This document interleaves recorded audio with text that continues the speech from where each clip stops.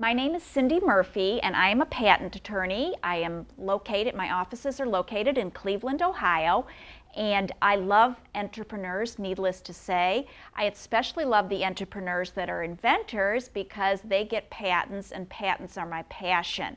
I have a presentation for you today that's called IP² equals profits, and I think we all know what profits are. That's why we start business. IP is the initials that are used to describe intellectual property, and intellectual property is what goes on in your mind. It's the creative things that people come up with. It's the inventions, the ideas, all of the creative things that you can't really touch or feel like you can with land or personal property like books and jewelry, but it's in many ways much more valuable, and intellectual property law, which I practice, is the way that you protect that so that at the end of the day you can get profits. One of the ways I like to look at this is that if you have an innovation, which is an invention or a new idea or something that somebody's never thought of before, you can turn it into a product, and you can also get a patent on it. And in most situations, if you have an innovation that's new, if you have an invention, you have to be able to make it into a product in order for it to actually be sold to anyone, or at least somebody has to be able to make it into a product. And in most cases, not all, but in many cases, it's going to be important that you get a patent or some type of intellectual property so that you can achieve profits at the end of the day. One of the things that I think is interesting is people tend to divide the world up into big companies and entrepreneurs. And there's a lot of big companies in Ohio that are making a lot, employing a lot of people, making a lot of profits, putting a lot of products out into the world and doing a whole lot of good things. But what's interesting about them is they all started as entrepreneurs. So if we go back to 1870, we have Henry Sherwin and Edward Williams, and they are going to come up with the concept of ready mixed paint. Before Henry and Edward, what you had was, if you wanted to paint something, you had two separate containers that then you had to mix together in order to make paint when you were getting ready to paint. You had to use the paint up by the end of the day. You had to mix it right before you were ready. So this meant that really painting was really confined to people that had the skill and the whereabout to do the ready mixing like they needed to. From that invention, from that innovation is going to come the product of ready mixed paint. Today, we have Sherwin-Williams, which is the largest producer of paints and coatings in the United States, and if not the largest in the world, and they have over 400 issued U.S. patents.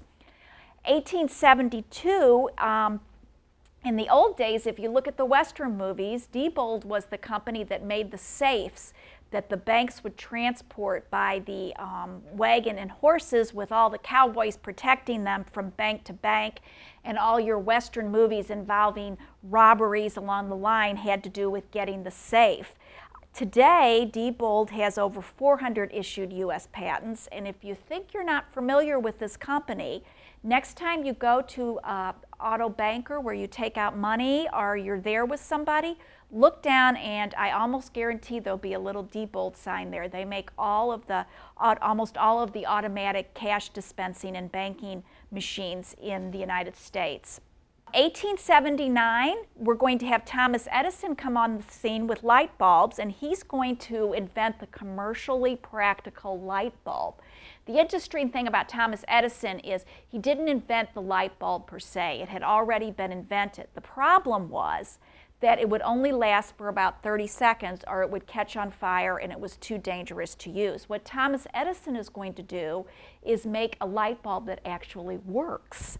And today we have GE with over 3,000 issued U.S. patents.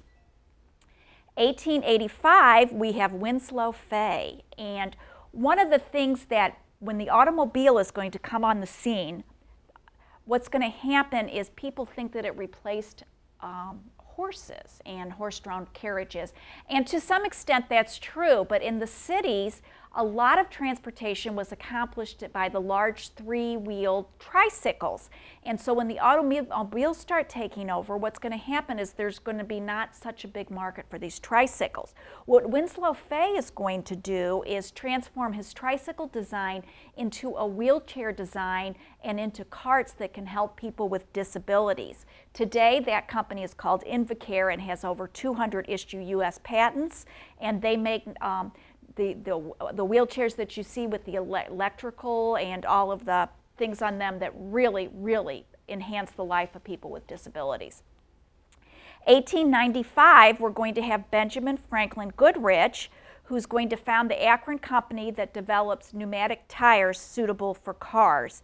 And pneumatic tires means that they're pumped up with air. There was tires before, but they were rubber and they were not pumped up with air. He's going to come up with a pneumatic tire. And today, Goodrich is a leading global supplier to the aerospace and defense industry, and they have over 4,000 issued U.S. patents. 1896, Joshua Lionel is going to invent a decorative lighting mixture that sort of converts energy in a potted plant into something that can light up, and that's going to be the nemesis for the battery for Energizer and Eveready, which today has their technology center in Westlake, Ohio, and they have over 600 issued patents. In 1898, Frank Seiberling is going to come on the scene, and he's going to take an abandoned straw board factory in Akron and convert it into a manufacturing facility for bicycle tires, carriage tires, and horseshoe pads. And now this company is known as Goodyear and has over 4,000 issued U.S. patents. 1901, Timken, Henry Timken. He's going to come up with bearing designs for using on wagons and carriages and things like that so that the wheels turn easier so you don't need as much force to pull them. And there's a lot of legend and folklore surrounding the Timken bearings, and one of them is that the way they tested this is they loaded up a wagon with a certain amount of weight, and without the bearings it took 6 horses to pull it. With the bearings it took only 2 horses to pull it, so they knew that they had something with their bearings. The other part of that folklore legend is that they were arrested for animal cruelty when they made just 2 horses pull the carriage with all the stuff on it, because something like that had never been accomplished before. Today, Timken is the leading global manufacturer of highly engineered bearings, and they have over 900 issued U.S. patents. In 1910, Irvin George Bailey is going to come on the scene, and he's going to develop the Bailey furnace indicator and the Bailey fluid meter. What this is going to do is allow the measurement of steam flow and other fluids that couldn't be measured before. The Bailey legacy is going to continue today as AB&B, who has over 80 issued U.S. patents.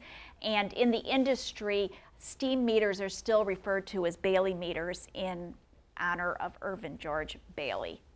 1914, Joseph Eaton is going to move to Cleveland to manufacture a patented internal gear truck axle, and today that company is Eaton, still headquartered in Cleveland with over 6,000 issued U.S. patents. 1918, Arthur Parker is going to rent a loft in Cleveland to develop a unique braking system for trucks and buses. Today that company is known as Parker Hannifin and has over 2,000 issued U.S. patents. 1928, there's going to be a group of entrepreneurs who are going to develop a lubricant to prevent car springs from creaking. And what's going to happen with automobiles is they're going to run very nicely, but they're going to be very loud because of the car springs creaking, and this is going to account for a lot of noise in the cities. And what they came up with was a lubricant and the concept of suspending graphite particles in oil for a lubricant that is going to allow cars to run more quietly. Today, this company is Lubrizol, and they have over 1,200 issued U.S. patents.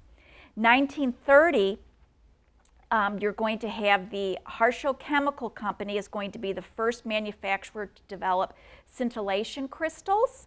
And today they are located they are Saint-Gobain, located in Chardon, Ohio, and they have over 100 U.S. patents. 1930, James Picker is going to establish a Cleveland company to come up with different kinds of X-ray equipment for medical uses.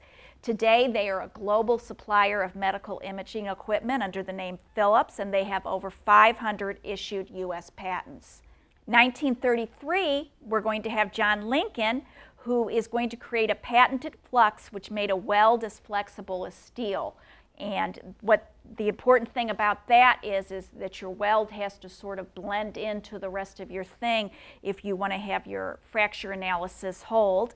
And what's going to happen is that's going to turn in today Lincoln Electric, who is still the world leader in the design and development of welding, both automatic and manual, and they have over 100 issued U.S. patents.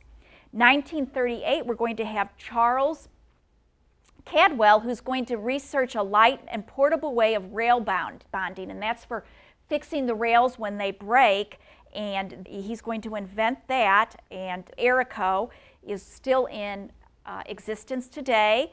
ARICO actually stands for Electric Railroad Improvement Company, and they have over 100 issued U.S. patents.